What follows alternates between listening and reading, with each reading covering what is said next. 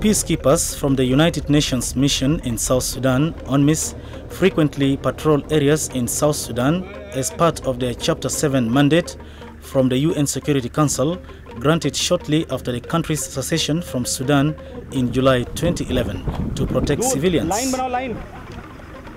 Uth ke udhar. Convoy puri protect karo. Aage.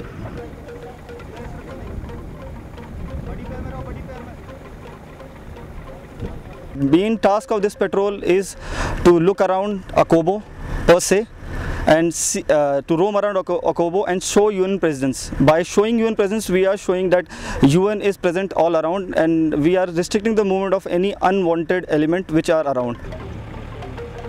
The patrol also aims to protect the many humanitarian aid convoys that operate in the new nation, particularly in Jonglei State, which provide assistance to those affected by the fighting between armed groups and the South Sudan military, the Sudan People's Liberation Army, SPLA.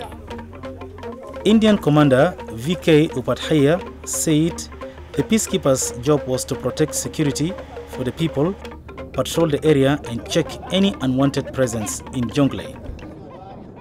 The presence of UN is basically implies the security which we are providing, the help to the local people which we can provide, and other activities like, you know, the people got stuck, we are helping them out. Same manner, we are here to help and to secure.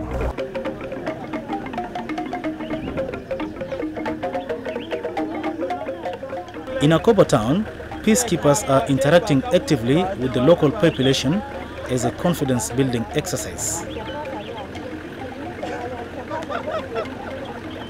When the public see us patrolling, they get confidence from the UN presence around the area, because they have been having fear.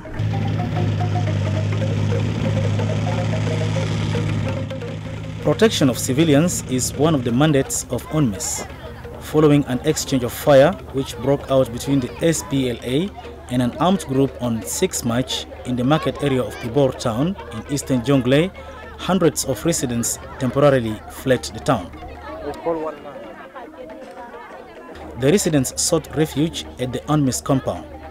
This has been a regular occurrence in the past year. UNMISS continues to do its utmost to support local authorities and the government of South Sudan to maintain peace in the area. The mission also conducts various patrols and protection of civilians within its capacity.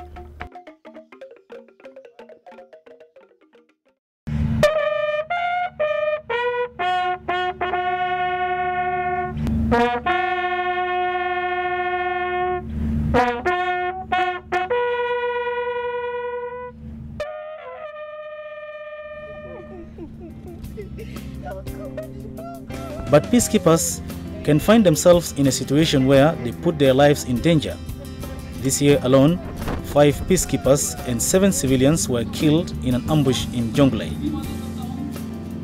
On April 10, 2013, the UN family paid a final tribute to 5 peacekeepers of the UNMISS Indian Battalion who died in Jonglei ambush. Honoring the memory of these peacekeepers, Major General Delali Sakei, UNMISS Force Commander, said that reprehensible act would not deter the UNMISS Force and its peacekeepers from working to protect communities and civilians in Jonglei and elsewhere in South Sudan. The fallen peacekeepers were from India. These brave men and gallant men who lie before us today have dedicated their lives to the service of peace and stability in this troubled part of the world. But as we see it now, they have made the ultimate sacrifice. Instead of celebrating their achievements, we rather gather here to mourn their demise. It is a great loss of countrymen, a loss of husbands, a loss of fathers, brothers and friends, and indeed to some of us, a loss of our beloved sons.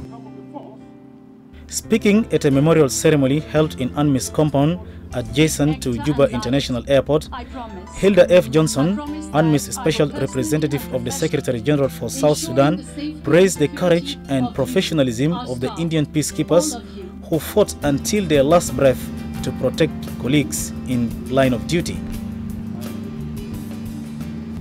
This mandate and this mission does not end with such an attack. This horrendous act, which we hope is an isolated incident, will not stop us from carrying out our work. We will carry on and persist in our collective resolve to work with and for the people of South Sudan in building their new country. We will not be deterred. The mandate from member states is clear, said Hilda Johnson. UNMISS is here to support and stabilize the new independent country, and the peacekeepers are here to help and protect the people of South Sudan, particularly those under imminent threat. UNMISS is working with South Sudanese partners on the adoption and implementation of a comprehensive peace, stability and protection of civilians, plans for Jonglei, as well as other states suffering from inter-communal and inter-ethnic violence.